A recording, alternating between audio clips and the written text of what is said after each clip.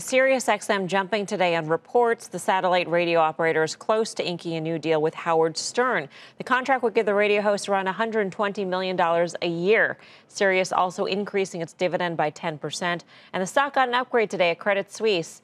It's up 4.5% today. Dan, this was your final trade yesterday. So what do you make of the stock? What do you make of the developments today?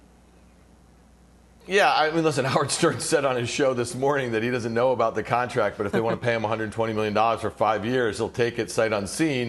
Listen, I think this is a really important rehire for them. They don't want to see him go. We know that Spotify is in a podcast arms race. They're spending a lot of money to attract that sort of talent. Howard Stern is their kind of flag in the sand, so to speak. So to me, it's really important. I know the Credit Suisse analyst, he kind of expected that if Stern were to leave, that would be a churn of about 15% of their subscribers. They don't want that to happen. I don't think that will happen. So at the stock at 580 here, I think you probably have some room to the upside. Maybe you get back to 7 in the near term on any good news about re-signing Stern.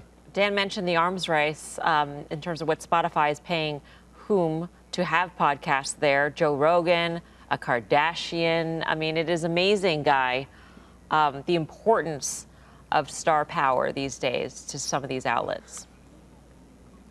I'm shocked that nobody's approached you, Mel, or maybe you're just not telling us.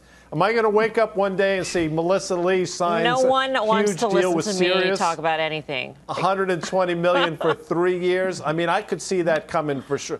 First of all, I mean, I was never a Stern guy, so it makes no sense to me, but I understand what's going on here. It's clearly an arms race.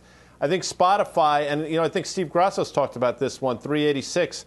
That's the place to be. I don't have the Sirius radio. Every time I put the antenna on my car, it gets knocked off. So it's a bit problematic, but I do have the Spotify account, and that's the way I would play this. You know that the antenna comes up out of the car, and you don't have to put the hanger on the top? The clothes hanger? That's not how you do it, the aluminum foil? They don't even have antennas anymore. The laugh track is lame. If they're going to do a laugh track, do a good laugh track. That one ain't cutting it. I'm just saying. Okay, old man shouting at the cloud.